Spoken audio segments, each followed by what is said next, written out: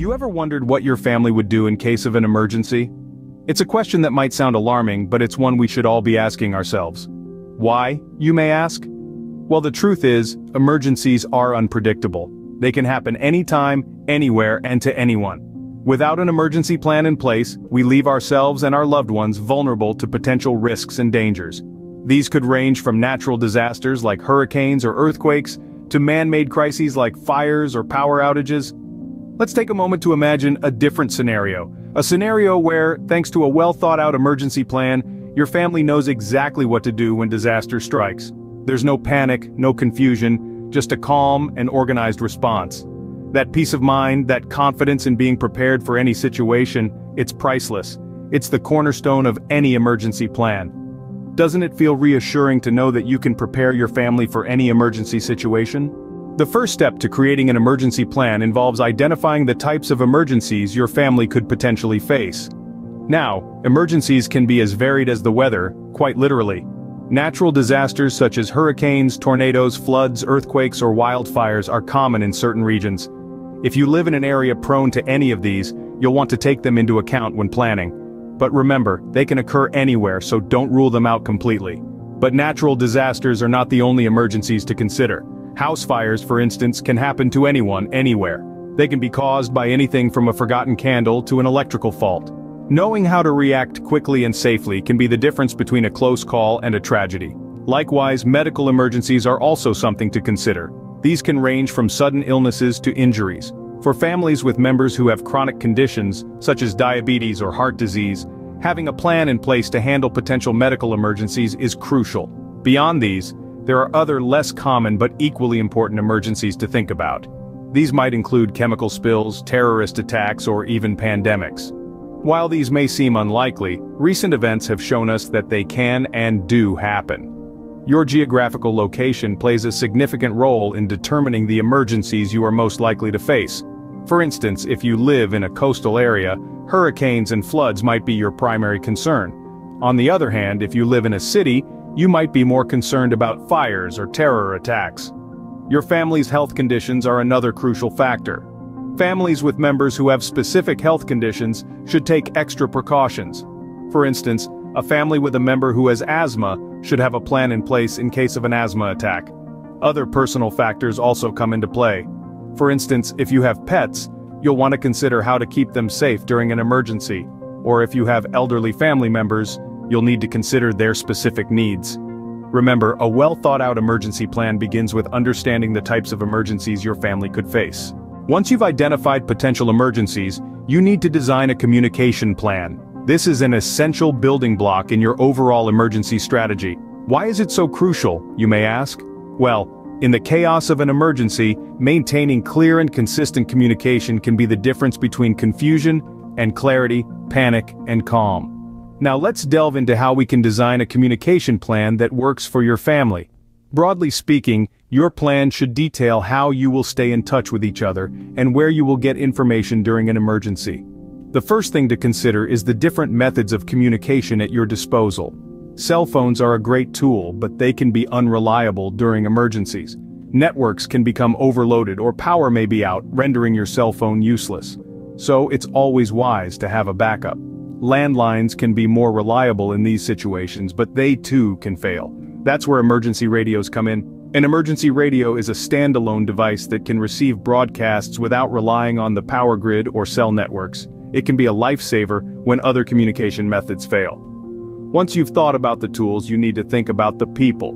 Specifically, you should identify a central contact person outside the emergency area. This person should be someone who is not likely to be affected by the same emergency. All family members can contact this person to report their status, and they can relay messages between family members if direct communication isn't possible. Remember, your communication plan should be tailored to your family's needs. For example, if you have family members who are hearing or visually impaired, you might need to consider additional communication methods such as text messages or flashing lights. Designing a communication plan may seem daunting, but it's a critical step in ensuring your family's safety during an emergency. And remember, it's not just about having a plan, but also about regularly reviewing and practicing it. A robust communication plan ensures that your family stays connected during an emergency. The next step is to create an evacuation plan. An evacuation plan is like a roadmap to safety during an emergency. It's a predetermined path that every member of your family understands and can follow even under stress. It's not enough to know that you need to leave your home in a crisis. You need to know exactly where you're going and how you're going to get there. Now let's talk about the importance of having a predetermined evacuation route and meeting point. The evacuation route is the path you'll take to get to safety. This could be a route to a nearby relative's house, a community center, or any other safe and familiar location. The meeting point, on the other hand, is a specific spot where everyone agrees to gather. This could be a landmark, a neighbor's house, or a local school. It's crucial that everyone in the family knows these locations by heart. Just as a GPS offers alternate routes when roads are closed, your evacuation plan must also have a backup. Let's say your primary route is blocked due to fallen trees or flooded roads. What then? This is where your backup plan comes into play. It's essentially your plan B, a different route to your safe location. But here's the thing, a plan is only as good as its execution, and execution improves with practice. Practicing your evacuation plan regularly ensures that everyone knows exactly what to do, where to go, and how to get there. It helps to familiarize everyone with the plan and can highlight any potential issues that need to be addressed. Practice during different times of the day and under different weather conditions to cover all possible scenarios. Remember, the clock ticks faster during an emergency. You won't have the luxury of time to think and decide. That's why it's important to plan ahead, prepare, and practice. It's about equipping your family with the best chance of getting to safety quickly and efficiently. Your family's safety during an emergency significantly increases with a well-practiced evacuation plan. Finally, assembling an emergency kit is crucial in your emergency plan. This is your go-to box, your lifeline when an emergency strikes. It's packed with everything you might need to keep you safe and comfortable until help arrives, or until you can move to a safer location. Let's start with the basics. Water and non-perishable food are essential. Consider packing enough food and water to last each family member for at least 3 days. Choose food items that don't require cooking or refrigeration. And remember, don't forget a manual can opener. Next, you'll want to include first aid supplies. A good kit should contain items like adhesive bandages, antiseptic wipes, tweezers, medical tape, and a digital thermometer. You might also want to include a few over-the-counter medications like pain relievers and antihistamines. Now, let's think about the essential documents you might need.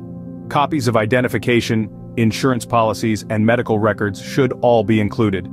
You might also want to consider including a list of important phone numbers in case your phone battery dies and you can't access your contacts. Tools are another important aspect of your emergency kit. A multi-purpose tool with a knife, can opener, and screwdriver can be invaluable. Other useful items might include a flashlight with extra batteries, a battery-powered or hand-crank radio, and a whistle to signal for help. And last, but certainly not least, consider the unique needs of your family. Do you have a baby? If so, diapers, baby food, and formula might be needed. What about pets? Don't forget food and extra water for them too. If anyone in your family takes prescription medication, try to keep an extra supply in your kit. Remember, your emergency kit is not a one-and-done deal. It needs to be updated regularly to ensure everything is in good condition and that the food and water are still safe to consume. A well-stocked emergency kit can be a lifesaver during an emergency. It's your family's first line of defense when disaster strikes, so take the time to assemble it carefully and thoughtfully. Creating an emergency plan may seem daunting, but the peace of mind it brings is immeasurable. Let's recap the keys to crafting a robust plan for your family. Begin by identifying potential emergencies in your area, such as natural disasters or power outages. From there, design a communication plan. This includes determining how you'll stay in touch and where you'll meet if separated. Next, craft an evacuation plan. Knowing the quickest and safest routes out of your home could make all the difference. Lastly, assemble an emergency kit. It should contain essentials like food, water, and medications, as well as important documents. But remember, an emergency plan isn't something you create and then forget about. It needs to be reviewed and practiced regularly. So, make it a part of your family routine. Remember, the best time to prepare for an emergency is before it happens. Start creating your family's emergency plan today.